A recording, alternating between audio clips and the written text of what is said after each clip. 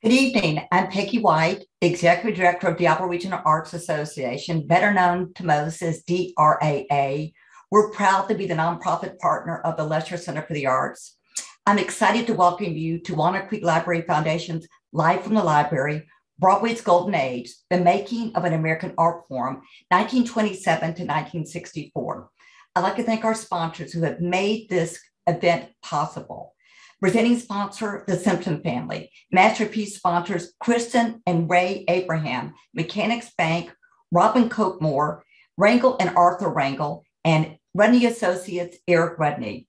Classic sponsors, Donahue Fitzgerald Attorneys, Cynthia and Mark Jordan, the Safeway Foundation, Cindy and Gordon Baker, Kathleen and John Odney, Donna Robinson and Brian Krilik, Laurie and Greg Tinfo. Contributing sponsors, Carol and Ernie Leopold, media and print sponsors, Diablo Magazine, East Bay Times, at Minimate Press, and Lafayette.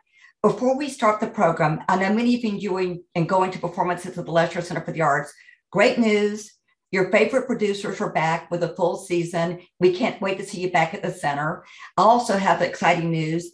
DRAs is setting a new standard, and we're bringing a new high-quality headliner series starting in January of 2022 with Leanne Rimes, followed by in February by two-time Tony Award Brian Stokes, April 29th and 30th, Dance Theater of Harlem, May 16th, 18-year-old Joey Alexander, the youngest jazz artist to ever be nominated by a Grammy, and then June 25th, Tony Award winner Laura Benatti. We can't wait to have you back at the Lesher Center to see these programs, and tickets will be available in November. It's so exciting tonight to have this program when Broadway's opening. How perfect is this topic tonight? I'm pleased to welcome tonight's presenter, professional actor, writer, and director, Rob Seitelman. Rob studied at Williams College and ACT in San Francisco. We earned MFA in 2004. Rob has acted, directed, and written professionally and self-worked in various creative capacities with ACT, Berkeley Rep, and Berkeley Playhouse, among others. He co-founded a performing arts school in the Antioch Unified School District and has run 3 theater programs at high schools across the Bay Area. His original musical, based on Milton's epic poem Paradise Lost, premiered at the New York Music Theater Festival in 2008. Rob lives in Walnut Creek with his wife, 2 daughters, 2 dogs, and a cat, all of whom have Shakespearean names, except his wife. From Showboat to Fiddler on the Roof, Rob will take us from the birth of American musical theater through the major works that established the genre and a lively discussion on what makes the musical a quintessential American art form. Following his outstanding presentation, we have a brief Q&A. You can submit your questions in the Q&A box below your screen at any time during the program. If you enjoyed tonight's program, please consider making a donation to the wonderful Walnut Creek Library Foundation. You can make the donation on their website, or you can click on the link in the chat box. Without further ado, please welcome Rob Seitelman. Hi, thank you very much, Peggy. And thank you to the DRAA for all the work you're doing in the arts in the region, and everyone who supports the arts in the region. Very much appreciated for everything that you do. And my daughter just decided to walk in. Anyway, folks, I am so thrilled to be here. Thank you to the Walnut Creek Library for making this event possible. Lofty goal tonight, but I hope I can shed a little bit of light on Broadway for you. Certainly this is born out of my teaching, and also just under current conditions, I started to acutely miss theater and started having more discussions with folks and thinking about theater a lot. And this couldn't have come along at a better time for me personally to just re-engage with the art form and share that with you, and hopefully give you some nuggets. Let me go ahead and share my screen with you now. Hopefully everyone can see that. So I talked specifically about 1927 to 1964 for a particular reason.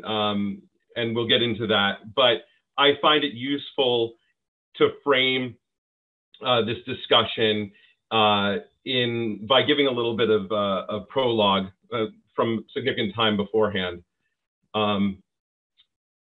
Thinking first about what makes theater so special, and theater itself is born out of song. It's born out of music.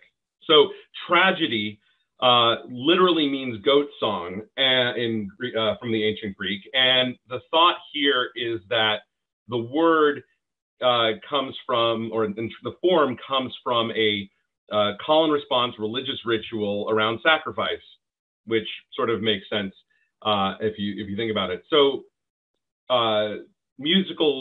theater is born out of music, and musical theater brings the two back together in a very unique way. When we talk about what makes musical theater separate and from theater as a whole, because there is music in theater all the way through history, there's a very specific set of criteria that I'm looking at.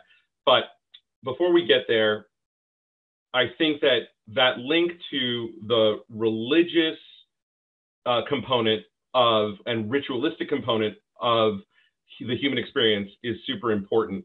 That theater brings out the nobility in humanity, but it also brings out the profanity. So I heard this image, the teacher gave me this image of a human being as sort of a connector between the lofty and the mundane. And that is how I think the best theater operates. It acknowledges both what is noble and what is not so noble in all of us. And everything comes together in this particular art form. Going to the Greek drama for a second as the wellspring of this, you have the tragedy, which tends to be all about lofty ideas, form, and that sort. You have comedy, which is form of a different sort. It's playing on form. And then the very much lesser known third tertiary genre of satyr plays, which are incredibly ribald and bawdy. And all three of those concepts you'll see come up again. So now, with that background set, let's think about where musical theater specifically begins.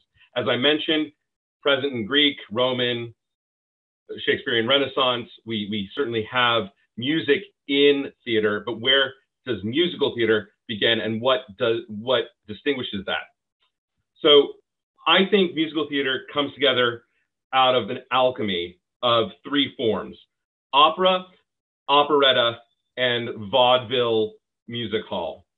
We're going to get into what those three components bring to the genre and the catalyst for that alchemy in the next little bit.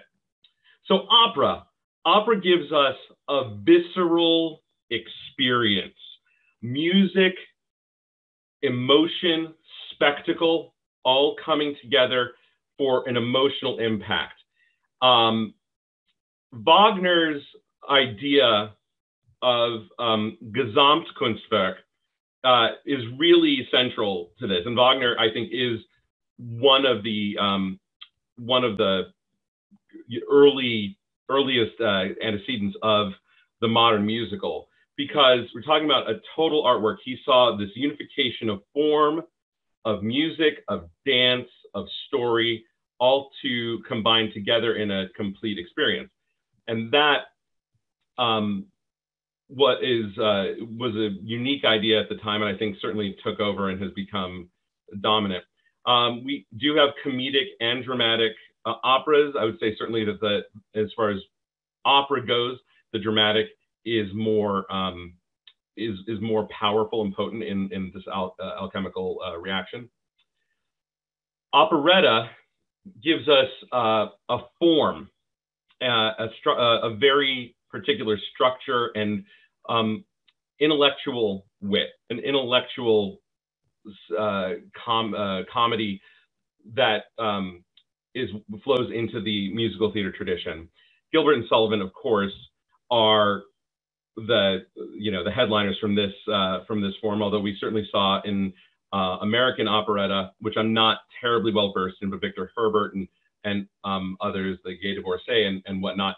It's very formal and witty and stiff upper lip and all of that. But it also can be incredibly funny and incredibly poignant as well. Music hall and vaudeville fill out the rest of this equation.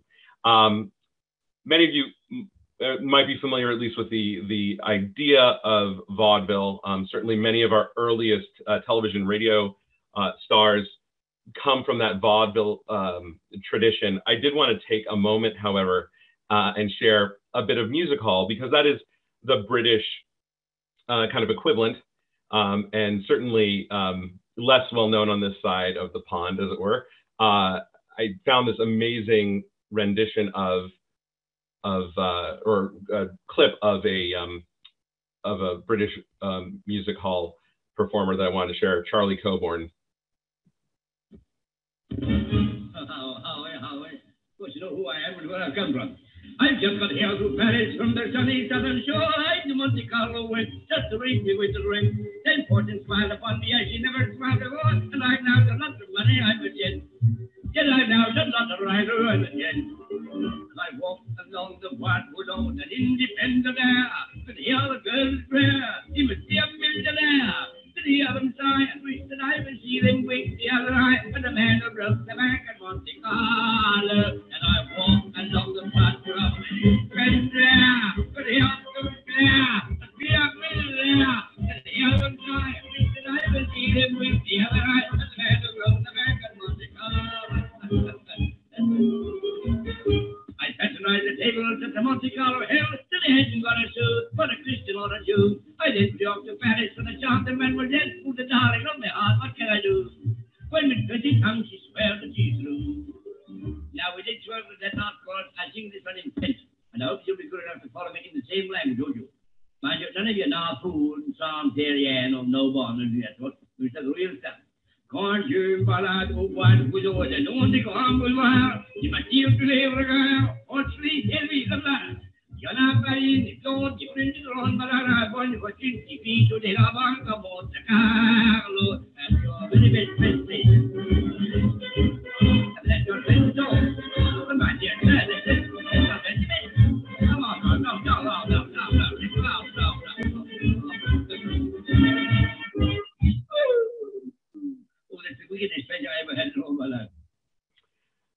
So what we see from British music hall and vaudeville is the rise of acts, different personalities, stars, celebrity culture, and these acts become famous in two ways. First, because of the Industrial Revolution, and that's super important to mention here. If you look at where the railroad network was in 1870 up through and then in 1890, you can see a tremendous expansion of the transportation network. And being that as it was, folks had to, these weren't, simple one-day trips. If they were going cross country or even, interregionally, they had stopovers, and these stopovers would be at stations that would build hotels next door. And in order to entice a person to one hotel over another, you would have a theater inside, and that theater would bring entertainment in, and thus the vaudeville circuit's born.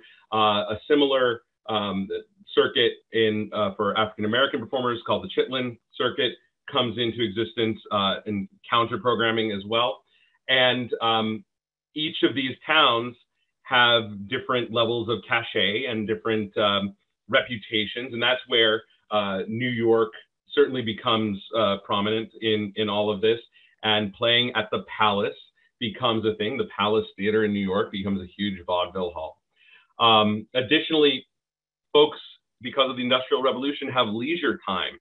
They have the ability to relax, They don't have to work a 20-hour workday, and they have a little bit of extra cash to spend to go see vaudeville.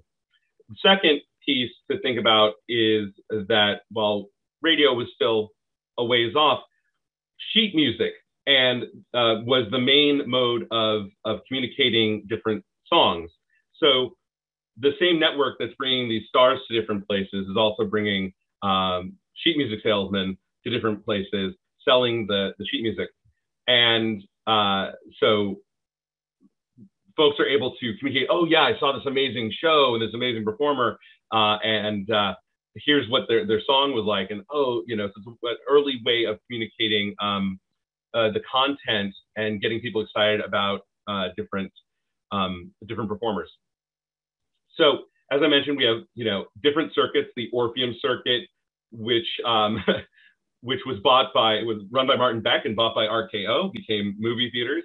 The Pantages, run and owned by the eponymous Alexander Pantages.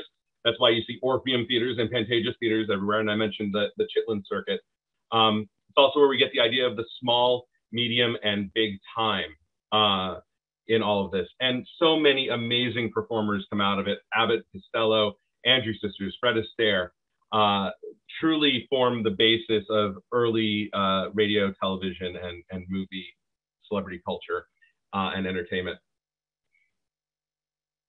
So we're going to zoom in now on New York, because that really did become the destination. And within that industrial revolution and that transportation boom that I was mentioning, there's a mini major boom in New York City. The subway, which I'm also a ridiculous fanatic for, was initially built. If you look at the 1904 map, there's this kind of jog over on 42nd Street from Grand Central Depot over to the west side. Not really much noted there. And then we see that in 1924, that this becomes Times Square because of the confluence of the subway. And that confluence only grows more and more as more lines are added, which you can see in 1939 as well. Folks start meeting in Times Square. It becomes a natural junction point for people to meet from the city. And anyone who's lived in the city knows you never meet at someone's house, you always meet out. And so Times Square happened to sit at the confluence of the confluence and provided a backdrop for a bunch of theaters to spring up, a theater district. Within that, folks were also in vaudeville developing a taste not only for certain acts, but for longer narratives. So it wasn't enough to see Will Rogers do his roping, his lassoing act and his witty repartee. They wanted to see more. They wanted story. They wanted content.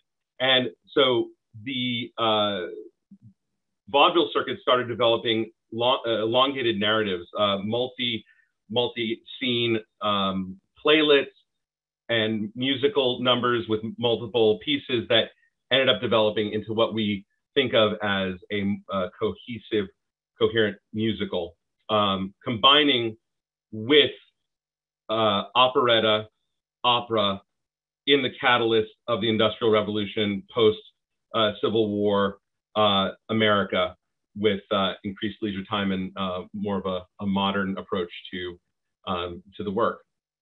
So that very quickly brings us to the Golden Age. The Golden Age takes a long form story with a cohesive music structure and combines it together. And I would, that really starts with Showboat, but the perfection of the form doesn't really come until Oklahoma. And I'll talk about that in a second. So I want to highlight these first three because Showboat really, to me, speaks to a vaudeville heritage. And then Porgy and Bess, I'll get to in a second, but let's start with Showboat. Vaudeville heritage, but it's a cohesive vaudeville. It essentially takes what had been the tradition. Kernan Hammerstein, this is Oscar's dad. Well, he's also Oscar, but it's Oscar Hammerstein II's dad. and it brings it to a cohesive story. And so I want to show you a little bit of Showboat. Kernan Hammerstein wrote music lyrics, or lyrics music, and then Edna Ferber from the Algonquin Roundtable wrote the book. This is from the revival in 1995.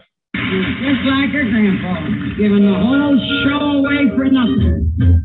Why do I love you? What are you up to now? Why do you love me? Yeah, you behave yourself. Why should there be two? And happy and sweet. Now, everybody you see, I don't know. I should be the one you love. I'm a lucky girl. Oh, Grandma, I am lucky too. All our dreams of joy seem to come true. Maybe not because you love me. Maybe that's why I love you. What are you going to do? Andrew, what's she going to do?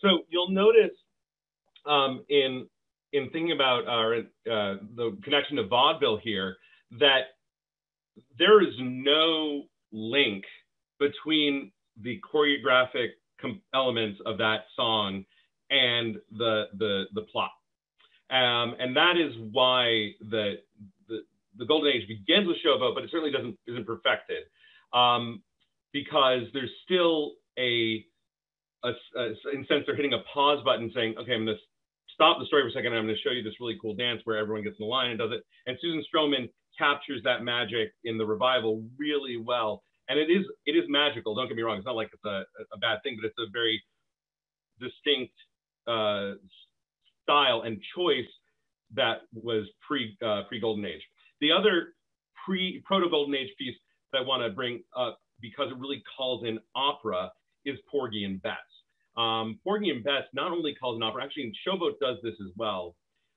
They're bringing in elements of, I'd say, controversial elements. Both shows deal with racism at a time, 1927-35, not exactly, easy pickings as far as like gaining popular audience to tackle racism. But Porgy and Bess takes it one step, I think, beyond Showboat, both in terms of its virtuosity, but also in terms of bringing African American performers, Black performers on stage in a in a very powerful and meaningful way. And I am sharing the revival here as well because it's got Audra McDonald singing, and I'm sorry, but you really can't beat that. So here you go.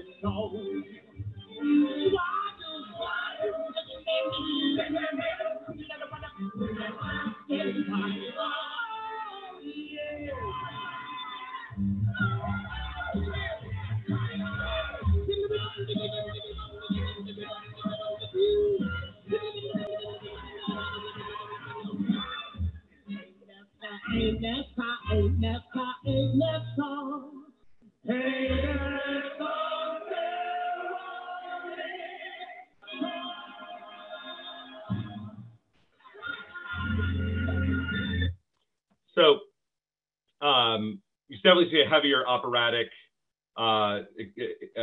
influence on that. Not to mention the Gershwin's real attempt to at least connect with authentic sort of scales and musical stylings in African American communities. So that was hugely important with Porgy and Bess. We're still seeing a separation of, and Hayward actually, I'm glad I put a note in there, doesn't get enough enough credit for the work done on the show as well, for the book. This all came together, and I think the kind of shining example of like, this is the golden age show that starts, by which everything else is measured, is Oklahoma. Because Oklahoma brings dance in as a narrative element by virtue of the choreography of Agnes DeMille.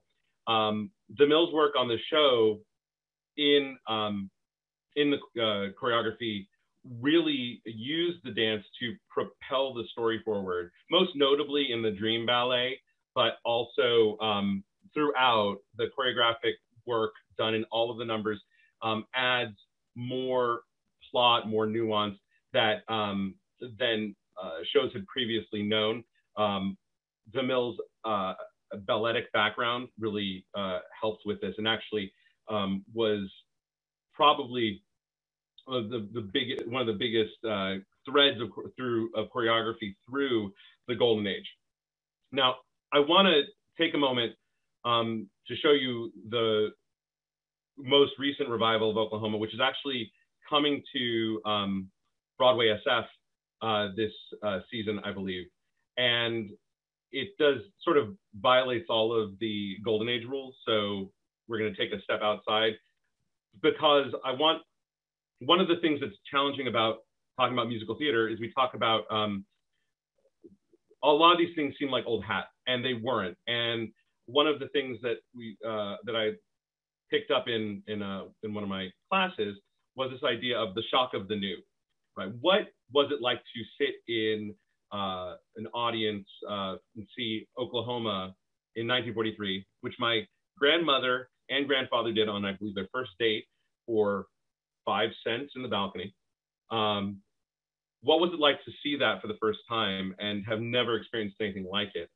I think that even though it doesn't necessarily capture all of the choreographic, sweeping revolutions that Agnes DeMille brought to the genre, I think that you can get a sense of sort of what it was, the shock of what seeing Oklahoma was like for the first time in the latest revival, and that's what's really exciting about it.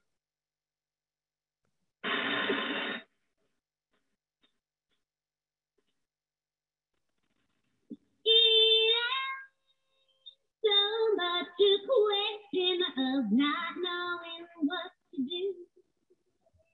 I know that's right and wrong since I've been here. I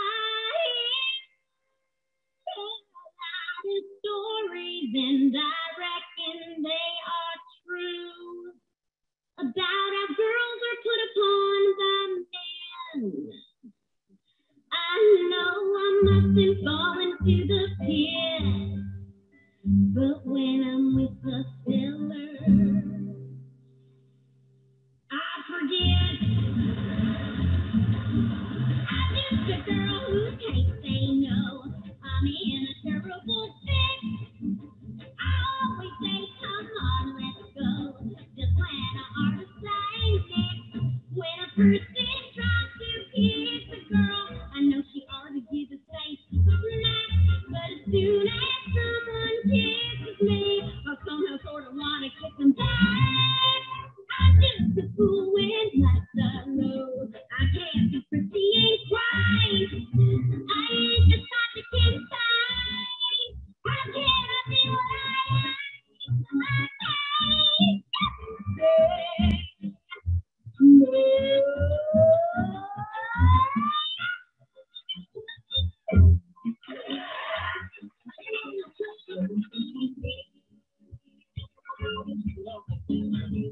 I'm sleeping down the stairs, and the way that we sure smell sweet when the wind comes right behind the rain.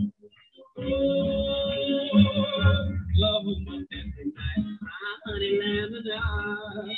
Then the sun and coffee and wash off, making lazy circles in the sky.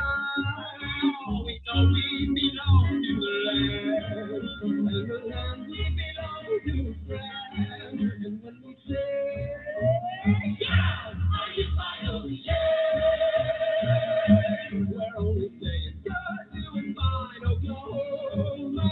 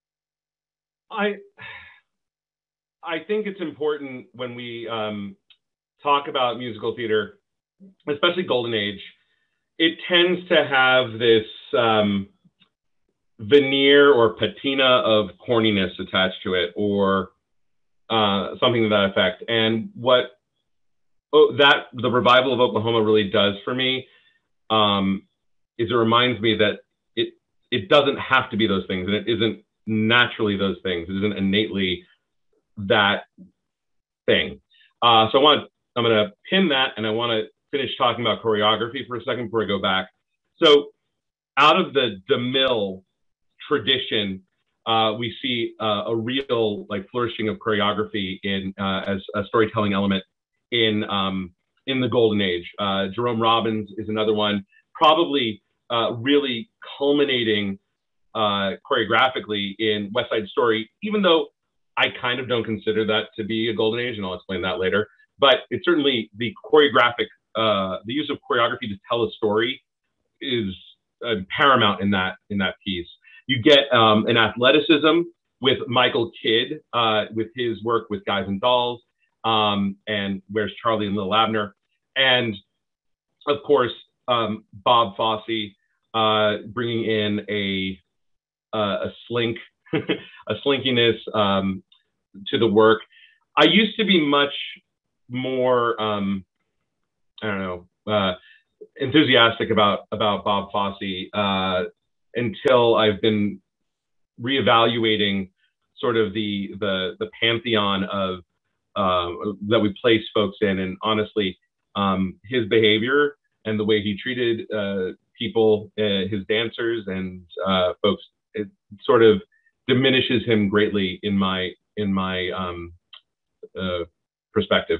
Actually, funny story about Jerome Robbins, speaking of how well one is liked, there is a story about him giving notes out of town on a show, and backing ever closer to the edge of the stage as he's giving his notes to his actors upstage. And none of the actors conveniently mentioning to him that he was about to fall off the stage until he fell off the stage. So be careful when you aren't kind to your cast and crew. There's no doubt that these four in particular are just have made amazing contributions to choreographic storytelling, and certainly I think Jerome Robbins and Bob Fosse usher us out of the Golden Age and into what follows specifically. So let's think about the structure, the classic structure of a Golden Age musical, because this is a pretty key way for figuring out if you're watching one. There is a primary plot. I shouldn't say it's primary, because it's not always primary, but there is a romantic plot. Laurie and Curly, Sky and Sarah, Anna and the King. And then there is a B plot that revolves mostly around another kind of counterpointal relationship. Nathan and Adelaide from Guys and Dolls, or Liesl and Rolf from Sound of Music. And these plots, are usually love stories that are told in counterpoint to each other to bring out different elements of both. The restraint of the captain and Maria versus the youth and impetuosity of Liesl and Rolf. Rolf, I really didn't mean to use Sound of Music as that example because I think Liesl and Rolf are a little creepy, but that's okay. You also then have a comedic relief. You have Max from The Sound of Music, Nicely from Guys and Dolls, who's Down You're Rocking the Boat. And I have to mention here, because it's too cool, is Stubby K, who played Nicely in the movies, a Broadway actor from the era. He used to go into my grandpa's camera shop in New York, and he would stand back to back with him and say, "You and me, Julie, we're like bookends," because they were both kind of shaped the same. So I always think about that whenever I see Stubby K. There is always a villain, a quote unquote villain, who is thwarted, and I want to touch on the use of villain, especially when it comes to Judd. But Judd and Big Julie are good examples of that. There's always an 11 o'clock number to wake the audience up. People forget that these musicals are long. You know, a Broadway Golden Age musical is generally a little, somewhere in the 3-hour range. So the 11 o'clock number is aptly named. It literally came around 11 o'clock, and it was a chance to wake people up for the finale. The closest in sort of modern, in a modern experience, if you're not going to go watch a musical itself, you want to see some great musical theater structure, watch the South Park movie. Bigger, longer, and uncut. It is made to fit a perfect musical theater Golden Age structure. And it's quite entertaining to boot. So I wanted to circle back to this idea of what defines Golden Age musicals, because we have this idea of Oklahoma, or, you know, take South Pacific, I'm as corny as Kansas in August, and that's been perpetuated by the kind of onslaught of youth productions of these shows, frankly. And I mean, there's nothing wrong with youth doing these shows. I mean, I got my start doing these shows. My first show as a 12-year-old was Oklahoma, and it was great. But it takes out a lot. In order to make these shows palatable for kids to perform, it kind of takes out some of the complications in the piece. So, you know, to take Judd as an example from Oklahoma, you have a situation where Judd asks Laurie to the dance. She says yes. She changes her mind and ditches him, and then he's angry about it, and he gets killed. Sorry, spoiler. He gets killed, and then Laurie and Curly get married, and they go off. It's a problem. Like, the show is problematic, but nobody remembers or mentions that. I mean, Liesl and Rolf seeing 16 going on 17, I guess you could say at the time, not so much of an issue, but you know, it's certainly now a problem.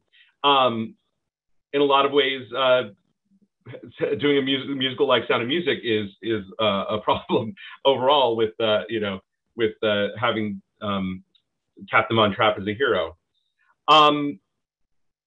So we have this idea, like I said, that these pieces sort of exist in this kind of time capsule, and they're encased in amber, and they're holy.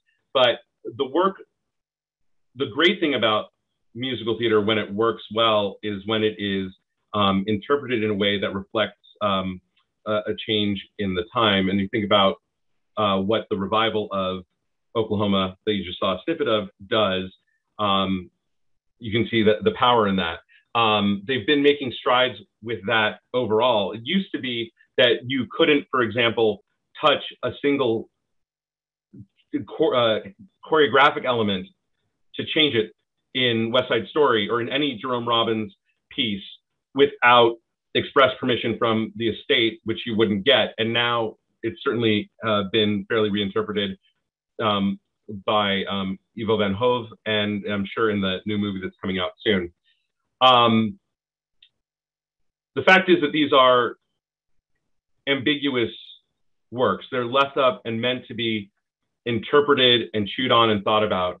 Everything from talking about challenging issues like racism, all the way to the nature of heroism and who we think the good people are. If you take a look at Oklahoma as an example, those folks are a generation away from the Jodes in Grapes of Wrath.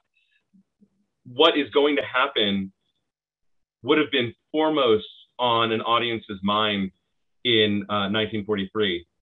It might be a little bit lost in the sands of history now, but it's certainly was very present then.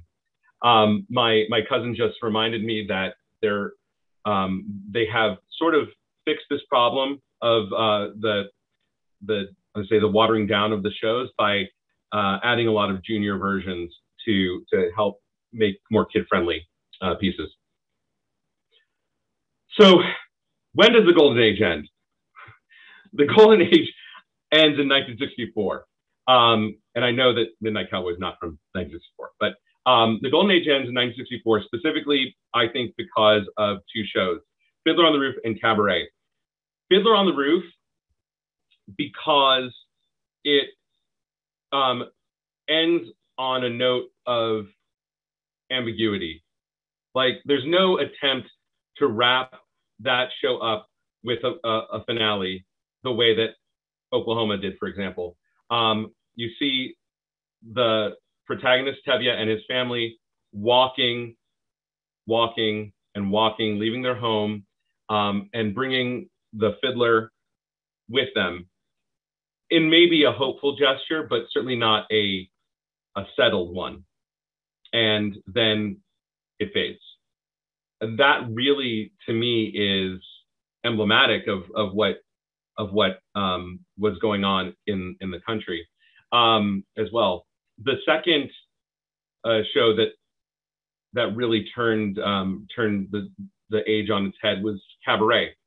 Kander Nebb took a vaudeville-esque form called the Cabaret, and they used it to break down a Golden Age musical and to distill it, and they basically went from a modernist work to a postmodernist work in that moment.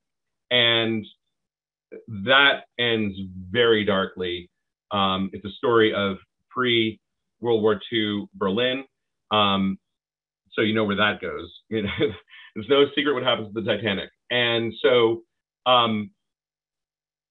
you have those two in the 1964 season that really, it's not to say that nothing Golden Age comes after it, but that certainly is I'd say the death knell, or the end of like the predominance of it. I always like to bring up the 1969 Academy awards because it really shows the whole thing kind of blown out a little bit. Hello Dolly, the movie of Hello Dolly with Barbra Streisand and Walter Matthau, was up against Midnight Cowboy. And if you think about the world in 1969, and you're thinking about how Hello Dolly and Midnight Cowboy fit into that world together, I mean, it's just a little dissonant. I mean, it's kind of hard to wrap your head around. The world, things had progressed and had changed so much. Women's rights, Vietnam War, all of those elements couldn't be ignored by theater, even by commercial theater anymore. And obviously by Hollywood wasn't trying to ignore it, but I think in a lot of ways theater was. So that's certainly not to say, like I said, that the Golden Age form doesn't still exist. It still does. It's used as a tool in a growing tool chest. And so to think about where we go from there and what happens after the Golden Age, is, you know, it's not like everything fell apart. I think it grew in really interesting ways. Like I said, I don't really consider West Side Story to be a golden age musical, because I do believe, I mean, it doesn't end on a happy note the way that I mentioned golden age musicals tend to. So it's not a traditional piece. It's also very much more dance driven than the traditional golden age musical. I consider that to be a musical drama. I consider the form split even further. There's a lot of people who call golden age musicals musical comedy, because in the Shakespearean sense of a comedy where things kind of get wrapped up, even if they don't, like Twelfth Night or Midsummer, where it doesn't quite feel right, but it's kind of tied with a bow. Sweeney Todd, you get musical horror coming out of that, which has produced some really interesting offshoots like Bat Boy and other off-kilter pieces. You have Angela Weber's work with Phantom of the Opera, which obviously is a callback to the operetta, but also to more what I call musical opera, where it's almost completely sung through, and almost more about that feeling versus intellectual content. And then we have rock musicals and rock opera, which are becoming more and more popular. Last but not least, of course, to leave out the elephant in the room would be silly. Certainly, we've seen a lot of you know, a lot of talk, and a lot of people have, I mean, almost everybody, and it seems, has found a way to get to Hamilton. And Hamilton pulls on all of these threads in various combinations, because Lynn, you know, is very much conscious of the same sort of history. And then he also ties in pop, rock, and rap and hip hop to bring all of these together, to knit them together. What we're seeing in that, and I think I'm most excited about, is a greater inclusion of a variety of stories told by different folks. There is, I should say, a perception. I mean, the fact that Broadway is known as the Great White Way was not only because it was electrified, but because it was thought to be a particular, you know, an exclusive club for folks that for white people, frankly. So seeing that that change, which didn't start with Hamilton, but certainly that is a sea change moment. I think we have an opportunity, not to, and then also to mention different abilities. You saw that the actress who played Ado Annie is wheelchair bound in the revival of Oklahoma. She's doing amazing work in that area. We're also seeing, if you had a chance to see the Deaf West version of or revival of Spring Awakening, that's another one that came out, and a Big River as well, that really pushed forward inclusion in the arts. So a lot to look forward to, a lot of innovation, a lot of change. So that's a brief overview. I feel like I'm gonna look back and say that I've left out a bunch of things, which I have, but I will also want to leave some time for questions, which I see coming up. And thank you all so much for your time so far tonight.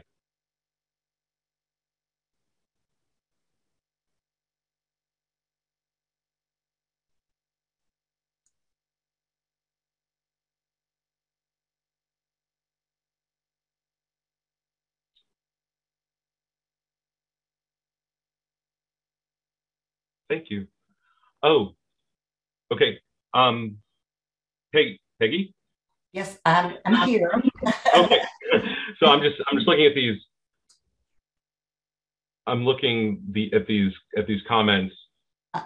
Oh, so Diana mentioned. So I'm gonna hop into this before we get into the questions here, because I think you know, Diana made a really important point about the social implications and relevance of Showboat. Yes, it told a cohesive story. It was instrumental in bringing social issues to the forefront. And Diana, I mean, you did both these shows on the West End. I certainly would love to hear about your experience with that. But yes, I'm not trying to diminish the show or the importance of Showboat in any of this. Anyway, sorry. Go ahead, Peggy. No, first of all, Rob, what an outstanding presentation. It was so thought-provoking. So I enjoyed every second of it. And I'm really glad we have some time for some questions and answers. I know we're going to get some wonderful answers from you. So the first one is, how has the pandemic impacted new musical theater development? So, I mean, it's been a challenge. I've seen a lot of my friends who are still working in the business have to do a lot to make ends meet. I have one friend who actually went and built a winery.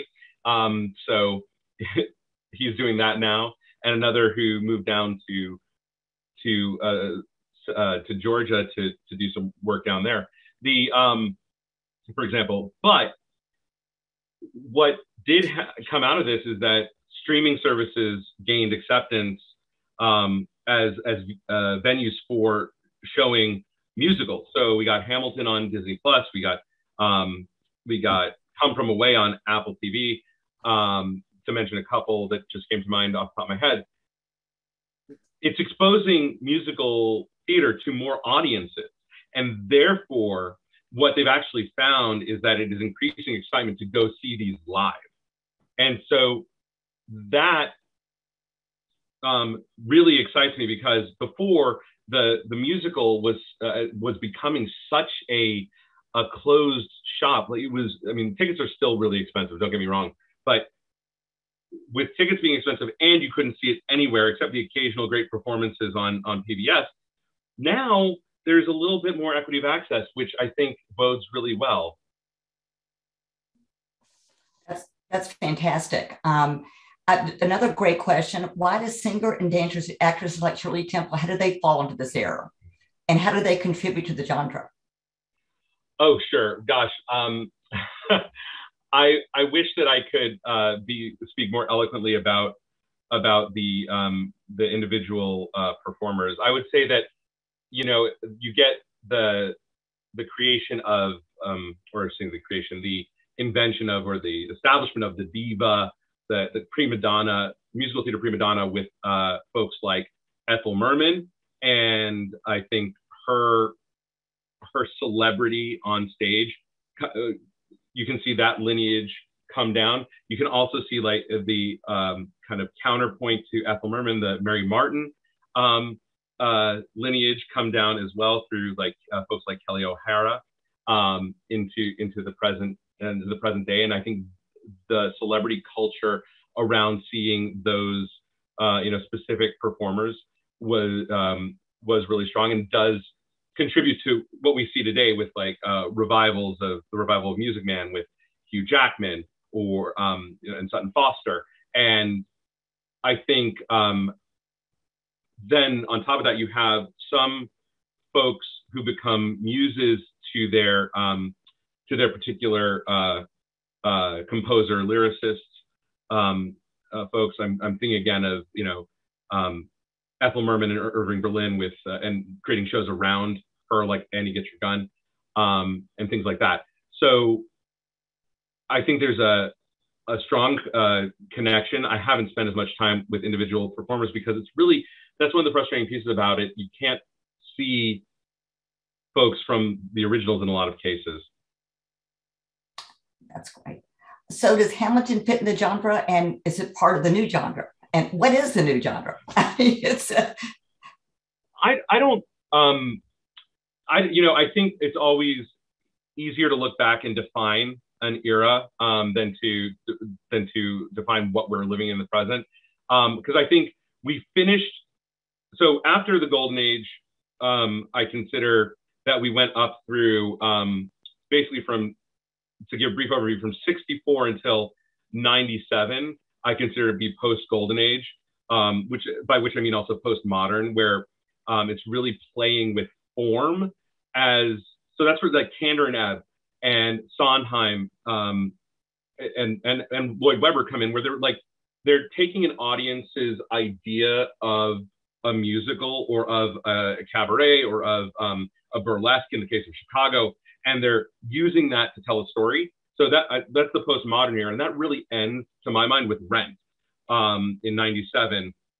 And from there, I consider from '97, from Rent until it was 25 years is sort of the generational piece of this, until Hamilton, really, to be another era. And I'm still working that one out, but it's postmodern is what I would say.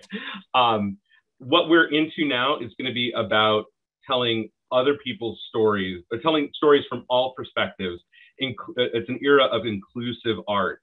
It's very exciting to learn about stories and hear about stories that we already know from people's perspectives who we haven't heard before, and hear new stories that we hadn't heard from people who hadn't had voices before. I'm very excited for that to happen. That's my prediction. That's terrific. I hope it happens too. What themes or topics do you think will be performed in future musicals, and will musicals continue to be popular? Gosh, whenever everyone predicts the end of musical theater, it never turns out. I think it's too primal within us, as not only as people, but I think it's part of the American identity. And I perhaps didn't touch on that piece enough, that if you look at sort of the way we tell our stories, I like what Susan wrote here, the Howard Zinn era, because if you look at the way we used to tell our history, it looks a lot more like the original Oklahoma, where we don't things happen and we acknowledge that they happen, like Curly killed Judd, but we don't really acknowledge it in a meaningful way. And now potentially moving into an idea that, no, we're going to own all of our history, and we're going to actually try to embrace it and like take ownership of it and find power in moving forward from that. So I think that's where we're headed, because I don't think that America is going to let the genre go. I just don't see it happening. Well, I certainly hope not. I mean, that would it brings such joy. So I hope we keep it moving forward, and maybe it evolves and there's a renaissance of it. Yes, I hope so.